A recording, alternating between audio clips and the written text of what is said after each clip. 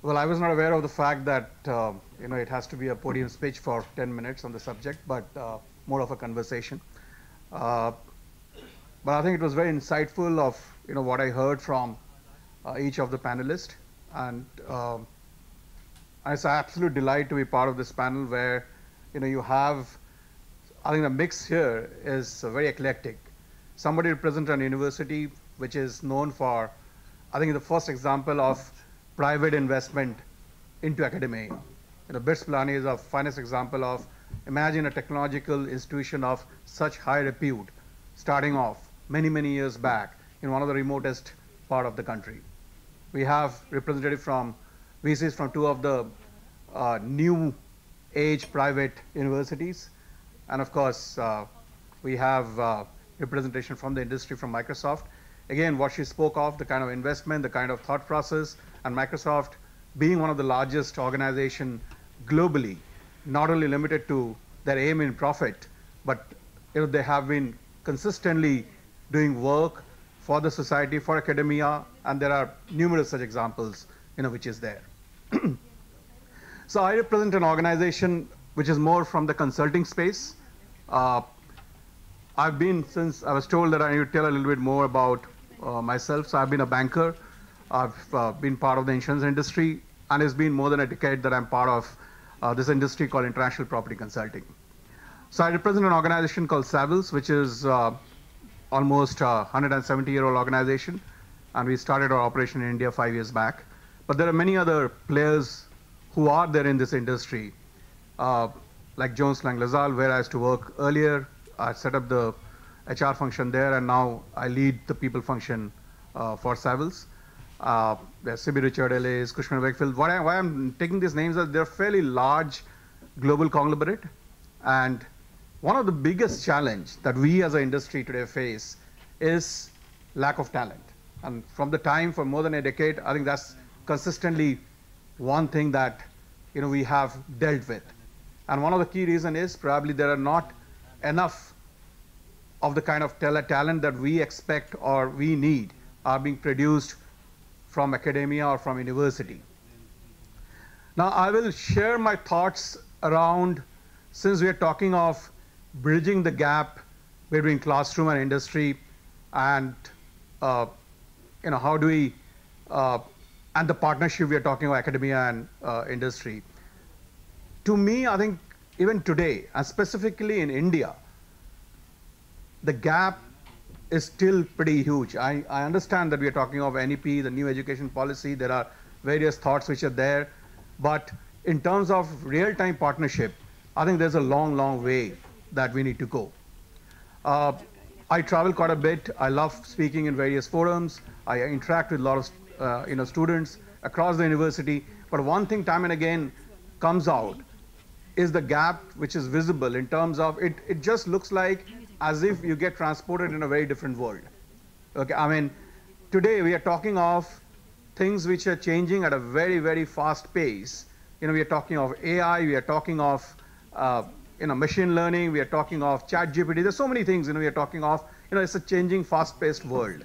Now, if you really look into academia, how much of it, forget about courses which basically brings in some of those elements, but how much of it is really visible in the working of the academia world? I mean, how much of, for example, if we talk of AI today, AI as a tool is being used in HR. It's being used. I mean, I'm talking of any private enterprise in sales, predictive science, in a lot of usage which is there.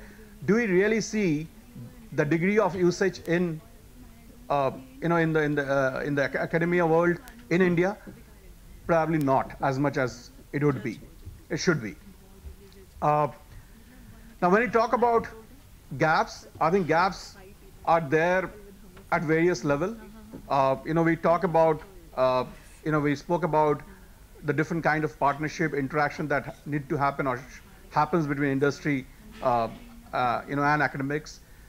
One of the key elements, I think, is limited to internship, and we spoke here about internship, and very rightly pointed out, where we said that, today, even today, the interaction with industry is limited to internship, which is a must to be done for some of the courses. It is limited to some of this kind of interaction. You have conferences, you have guest lectures. But do we really strive to, bring in industry where, we have leaders coming in and trying to give mentorship to students? There's a huge sense of contribution that everybody has within themselves. They really want to contribute. People do want to contribute.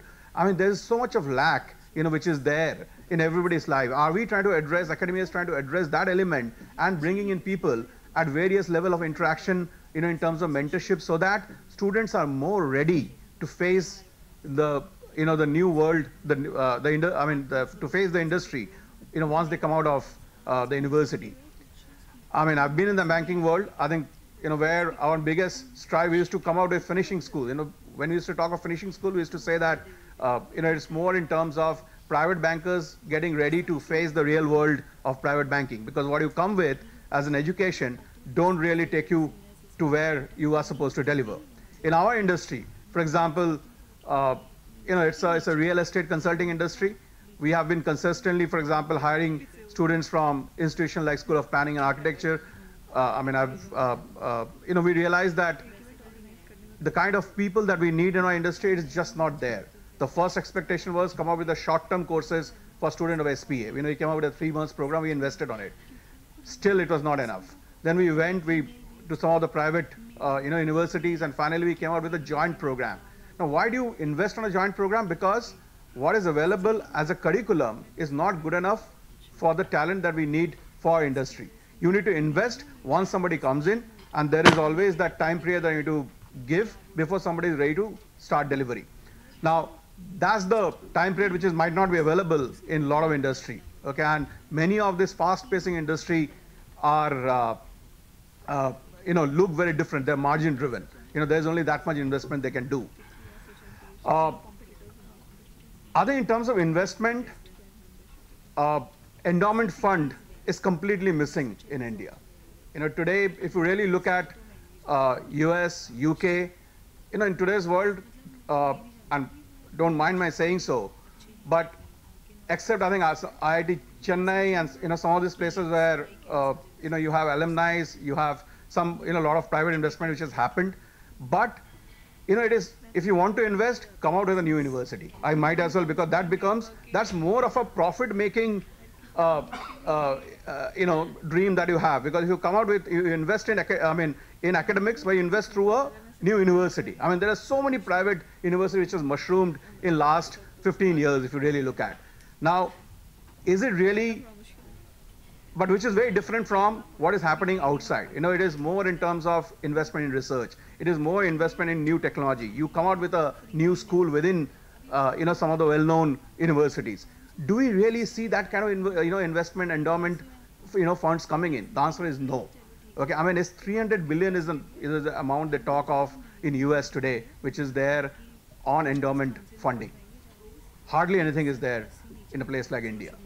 So I think, again, I think it's a very touchy point. Even in terms of what you pay to a highly qualified professor, there's a huge gap between industry and academia. Nobody talks about it. I mean, for example, personally speaking, I love talking about it. I have my co-brother, he is IIT IIM, worked in US. Suddenly one day he decided to do his PhD, went to INSEAD, completed his PhD, joined one of the IIMs, very well-known professor. But 20 years back, what was his salary? Till today, he's not getting that. Okay, so, that's the kind of difference that exists. And why, but that difference is not in existence, outside India. So I think, there is a lot of, these are all calling for investment. Investment, you need to, invest on people, you need to invest on infrastructure, you need to invest on certain ideas. So I think that is something which is, you need to invest in technology. People talked about bite-sized education. Today, in the corporate world, hybrid education is what matters. Bite-sized education, these are like given. How much of it is there in existence when, in graduate programs or undergraduate or postgraduate programs? Hardly there. We are talking of the world is changing at a very fast pace. There is so much which is happening. For example, personally speaking, I was the last person who ever wanted my daughter to go abroad for studies, at least for undergraduate. She decided to do a course which is not even available in India. Now, the point is that is the struggle today we have, and I think there's a long way to go in terms of, I want to trigger those thoughts, not really limit myself to nice words, but I think there's a huge gap in terms of investment in people, investment in infrastructure. I mean, today if you go to a corporate, everybody is talking, we are into workplace consulting. Workplaces has to look very different. Today there's a lot of investment which is happening into, workplaces has to be designed in certain ways so that people thrive. You have new thoughts coming in. How does the workplace look for a professor, for a academician? It is those four walls of cabins. That's the world that is in existence. Will that work really, environment make you thrive, with new thoughts? The answer is no. So I think there's a lot of new thoughts which has to come in, the way we think, the way we approach, the new world, and that gap need to be bridged. I think more and more such dialogues are important, more and more such conversations are important, and we need to think very differently. Thank you very much.